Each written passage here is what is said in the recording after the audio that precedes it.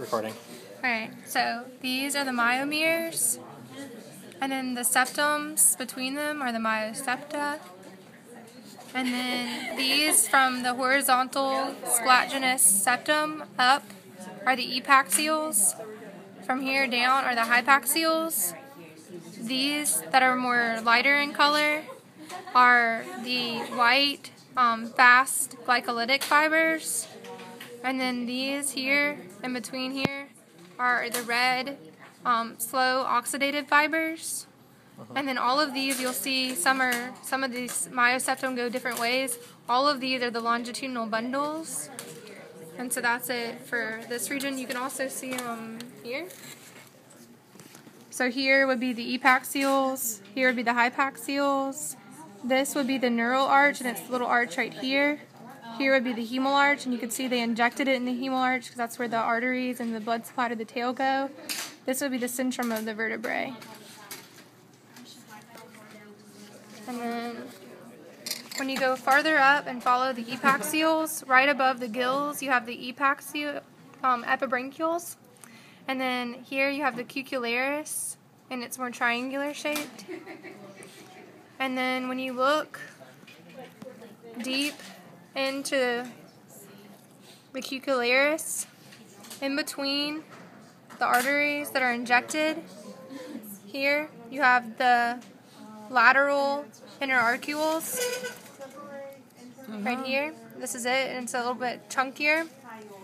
Then when you look, it looks like it has a jaw. Really, really deep in there, you'll see three. Let me see if I can zoom.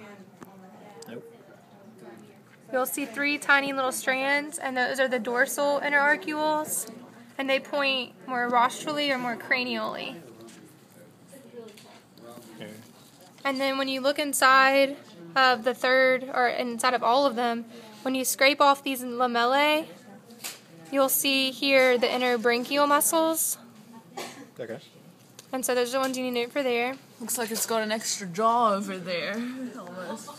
And then here are the dorsal fin muscles, cranial fin muscles, ventral fin muscles. And then when you look deep within the last, and this is all in all of them, but here is the coricobranchial. And so here you'll see the cartilage here that separates the cranial fin muscles from the coricobranchial muscles. Okay. And then when you look on the ventral side, here, you'll have the inner arcuole, or the coracoarcuole here.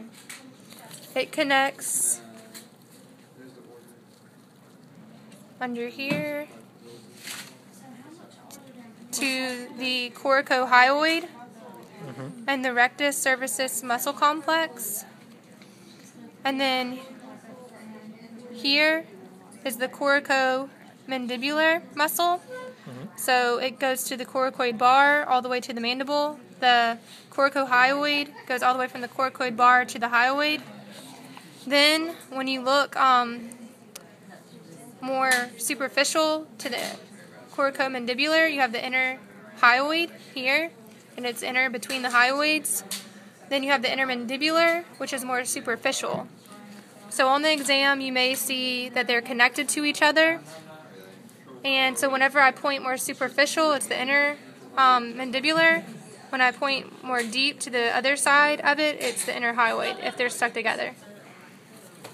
This is the adductor mandibulae, and so it's really big. It adducts the mandible, and that's what the shark uses its chomping motion for.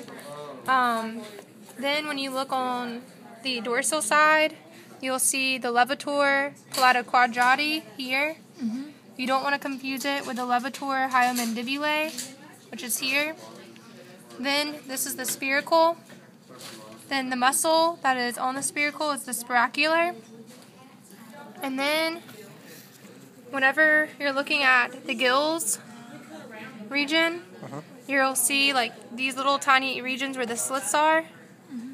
And for those, you would refer to the image, but the ones that are on the first gill, you have the hyoid traumatic constrictor, and then above it, you have the ventral hyoid constrictor muscle, or dorsal hyoid constrictor muscle, then ventral highway constrictor muscle here. Then you have the dorsal superficial branchial constrictor, ventral superficial high constrictor. brachial constrictor. Okay. Whenever they're past the first one, they're the brachial. branchial. Whenever it's above, it's on the hyoid. And then for the eye muscles, whenever you pull, so this is the eyeball, the eyelids have been cut off. The conjunctiva is this thin part here, and it's what you cut through to get to see the muscles. Whenever you pull the eye down, you can see here the oblique, dorsal oblique, dorsal rectus. Sorry, say that again. Dorsal oblique, dorsal rectus. Okay. Then when you pull it back or up, Ventral oblique, I see that already. ventral oblique, and then the ventral rectus, which would connect there. Can you point the ventral oblique again? It's harder to see it in here, but yeah. Yeah, although if you look at it from this angle, you can see it clear as daylight.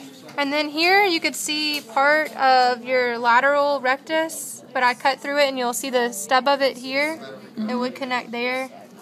And then you'll see here where all of the four rectus come out. Optic pedicle. The optic pedicle is right here, and it's the stalk that's in the very middle. Whenever you move it, you can see that it connects to the eye. The medial rectus is underneath. You can see it more when you pull the eye down. And then you'll see the preorbitalis muscle here. And I think that was everything. Oh, the branchial traumatic When we're constrictor. removing the skin, are we removing it like from here